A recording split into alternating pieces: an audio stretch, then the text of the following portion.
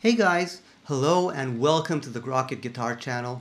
I'm Shai, grower of monsters, meaning a guy who helps other guys get scary good. I'm here to help you today with a super fun topic that's both advanced and beginnery because it's never too late or too early to start creating. So the lesson is about melodic and harmonic improvisation. And it starts with a person just playing chords and humming along. That's already a form of writing. And goes to kind of a more advanced way of doing it. Let me show you what I'm talking about and how I'm going to help you get this into your own playing and creativity. Okay, starting with a public humiliation, which is me trying to make up a short, silly song on the spot. So check this out. This is always painful, scary, and funny, and sometimes exciting. I have here simply a random note generator. You know, you can click it an infinite amount of times. It'll just come up with these random combinations of 4 notes. Okay, what I'm going to do is I'm going to click it 5 times, and I'm going to be stuck with a starting point for my song. 1, 2, 3, 4, 5. Okay, we have something. Let's see. A, D, D flat, E. You can listen to it.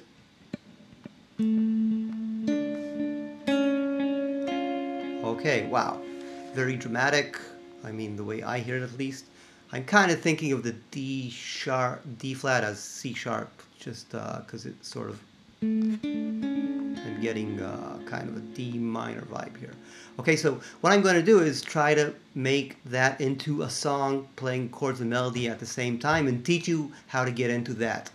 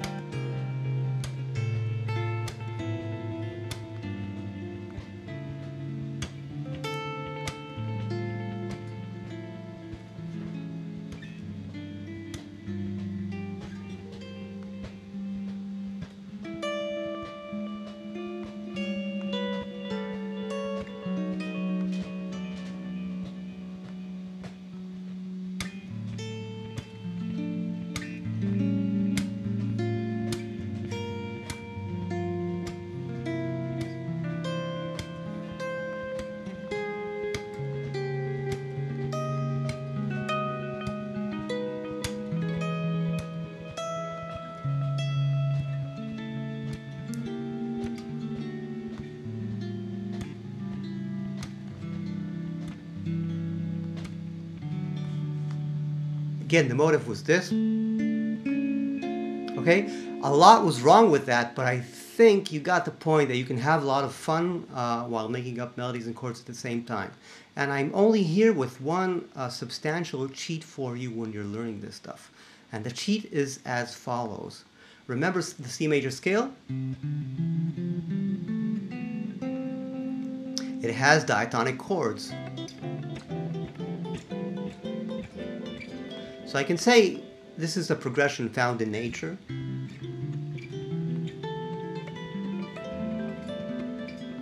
But what if I use diatonic intervals to make more progressions? How do I do that?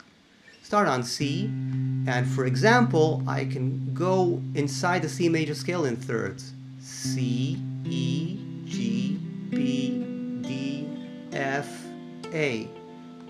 And that will give me another order, so that means I can play the chords like this. C, E minor, G7, B, D minor 7. I can go in fourth like this. C, F, B, E, E, D, G. And then you always go back to C. That will give me this.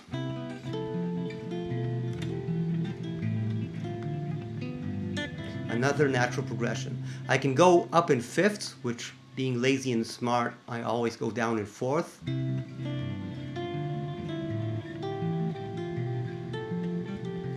And go up a sixth or down a third.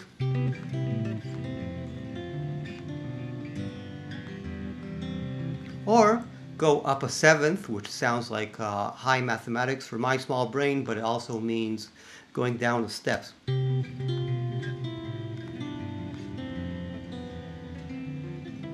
So what does this have to do with harmonic melodic improvisation?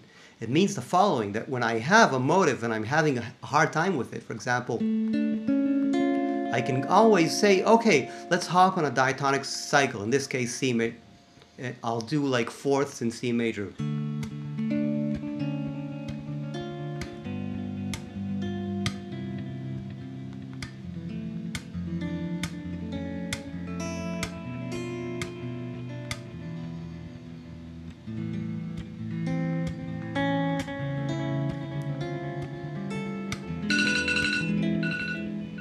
Sorry about that.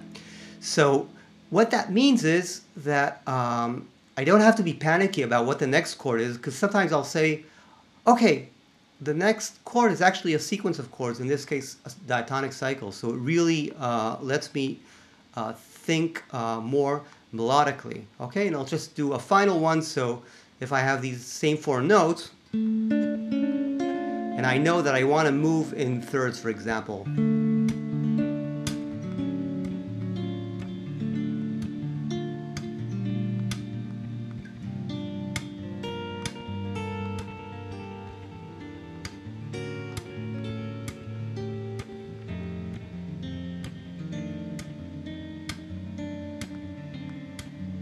so I just knew that I'm starting on D minor, I'll be moving down in thirds, and that gives me progressions and frees up space for my melodic thinking. So what would I suggest to do to get this into your brain? Do the following. First of all, play the 7 sequences: seconds, thirds, and so on and so forth. If you can, and you know some voice leading, it's amazing to add voice leading to this. For example, this is fourths in drop 3.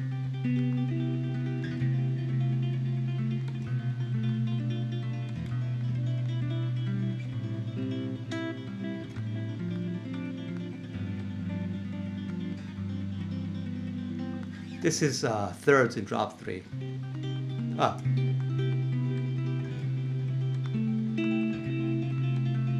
Okay, so they make up these really, really cool progressions, and once you have the progressions down, then just make up silly melodies. So I can be in C major, down in thirds, like C, C, and start making up melodies.